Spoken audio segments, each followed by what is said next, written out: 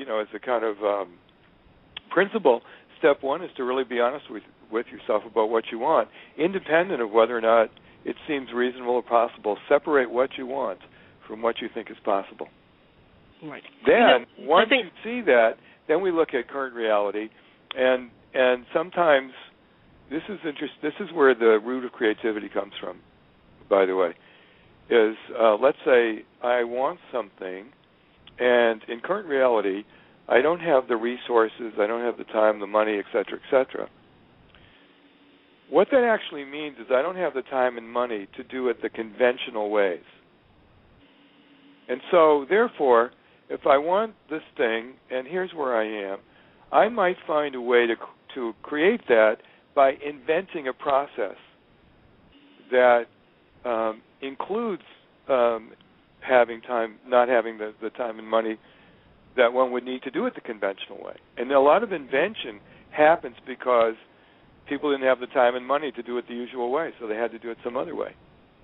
Right, and then that's really interesting. And it's about at the half-hour mark, and I would like us to take a short break so that all of us listening can stretch and grab a drink of water.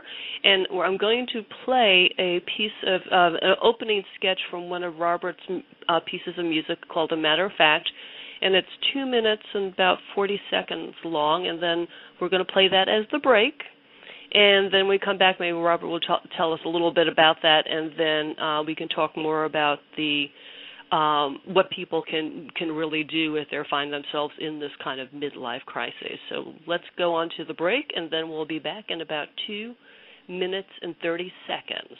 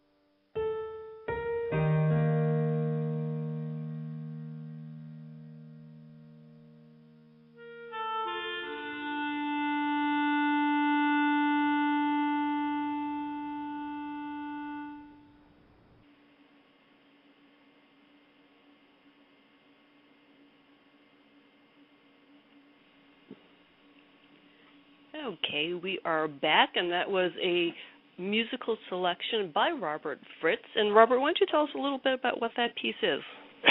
Yeah, it's funny that you played that one. That is actually music for the opening of a film, which is why there's a lot of spaciousness and stuff. It's actually not meant to be, listened to without the action of the film. A lot of times what I do, well, it's got its own mood and everything, and you can imagine that there's scenes that go with that and so on. Mm-hmm. And a lot of times when I'm doing a film, not only do I write the script and do the film, but I also write the score. And sometimes I write the score before I do sketches for the score before I even do the film. And then I play the music for the actors to say, okay, this is the sort of dramatic space that we're going to be creating. And it's a very handy thing to be able to do that. So anybody who just spent the 2 minutes listening could have and bring in their own creative space into the piece of music they heard. It was very meditative and wonderful. That's why. Yeah, and a little moody too, and slightly sad and poignant, and it's a little mysterious, but it was really for specific scenes that were happening as the credits rolled in the opening of the film. So I hope very good. Well, we have a little taste then of what your film might feel like by listening to the piece. That's right. All right. That's right. So, Robert, and thank you for letting me. I have a longer piece than I may start to play at the end when we go out, so people have a little more opportunity to hear a bit more of the music. But let's talk a little bit. We're talking about people who say they're in a midlife crisis. They have compromised their spirit. They have beliefs and concepts and all sorts of things that are just completely feeling like they're messing them up at this moment, and they're kind of in this weird kind of state. And I see this with a lot of people right now across the board who aren't even in midlife crises. What do they do? Okay. First of all, let me say that I think generally it's a healthy thing to have a midlife crisis. Because what you're doing is you're questioning all the assumptions that you've made up to that point in your life. In a lot of cases, people have midlife crisis. The crisis comes from having followed the advice that they've been given and living in accordance to what they've been told they should do. Mm-hmm. And it didn't fulfill the promise. And it's a crisis of faith as well as age and so on. You think, well, I've gotten this far, and is this all there is to life? Isn't there more? You instinctively know there's more, and you know you haven't created it.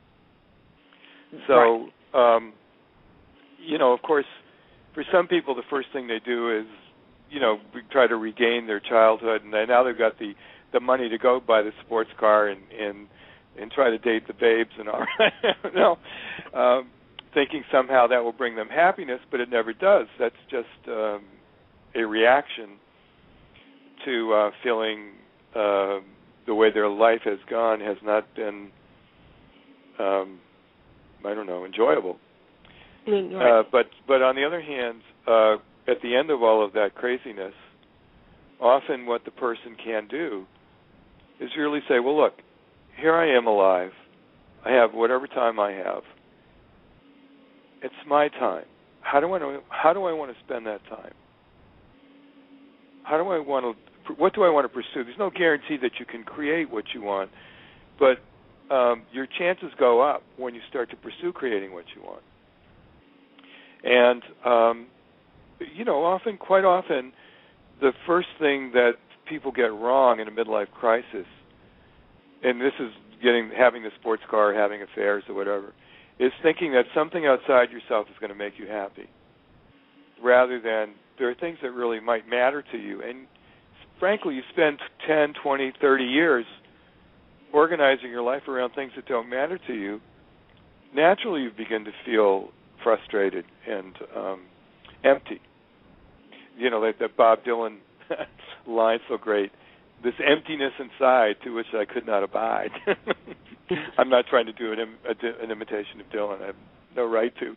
But you can imagine him singing that. And for some people, they get to that point and they have to question the basic premise of their life. And I don't think that's so bad. In fact, I encourage people to do that whether you're having a crisis or not. I mean, if you can do that and start to really work on organizing your life around those things that matter most to you, you may in fact not end up with a midlife crisis because there's no reason to have one.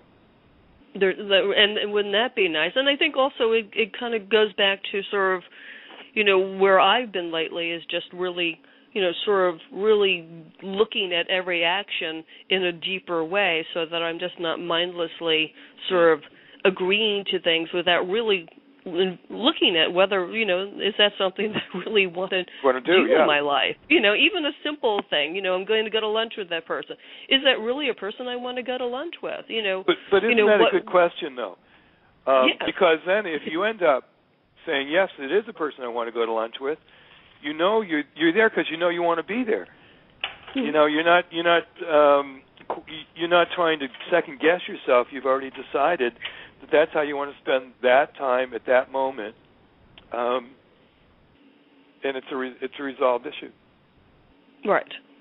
But it's interesting because I find some people really want to say, well, I don't want to give up a possible experience. Like, if I say no to something, I may miss out on an experience, which of course may be true. You may miss out on an experience. However, we spend so much time going for a possible experience rather than kind of creating the experience that might best move us or serve us. Maybe I'm saying that wrong, but no. But here's the point here, though, that it's important to create hierarchy, and in reality, maybe things are totally equal. Nothing is actually that more important than something else. Mm-hmm. But we make an editorial decision, and we say, even though I could be doing this and this and that and that, I'm deciding that this is more important than that, and therefore, in order to support this, I'm not going to do that. So let's say you got a couple, and one of them wants to go to the movies, and the other one wants to stay home. And they both want to be together. Right? Can you imagine? You see the situation? Okay. So either one of them, in order to stay together, does something that they otherwise wouldn't have done, go to the movies or stay home. But because of wanting to stay together, they'll make that secondary to primary choice.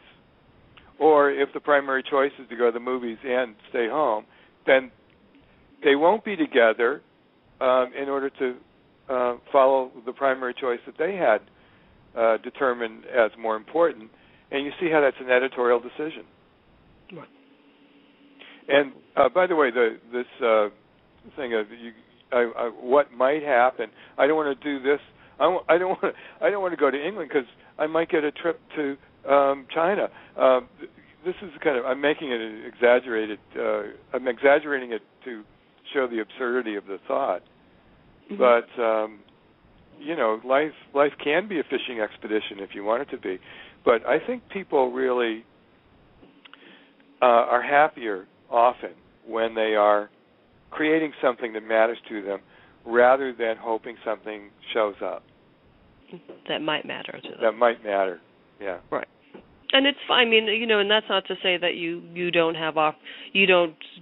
sort of go off on an expedition of some sort just to see what might happen. That's also within your choice, the choices that you can make. It's preventing. I guess I meant it's the censoring out of going after things that do matter just because something else might happen. I'm not going to go to your party because the phone might ring.